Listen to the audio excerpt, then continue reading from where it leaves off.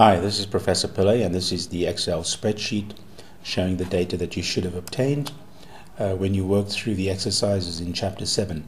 Now, if you look at the sheet, you can see that there's some pairs of data highlighted in yellow, and also on the left-hand side, there's some marked out in pink. So just remember those, because we will then look at those in detail. So if we go to the second spreadsheet, we see the results of the curve once the yellow pairs of data have been removed.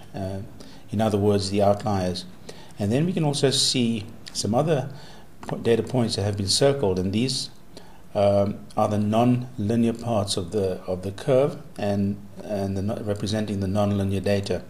So if we go to the next spreadsheet, we can then see what the curve looks like once those non-linear data points have been removed. And then sheet 4 shows the results of the normality test, and then we can go and look at what the difference plots look like, and finally the results of the bias calculations are shown here.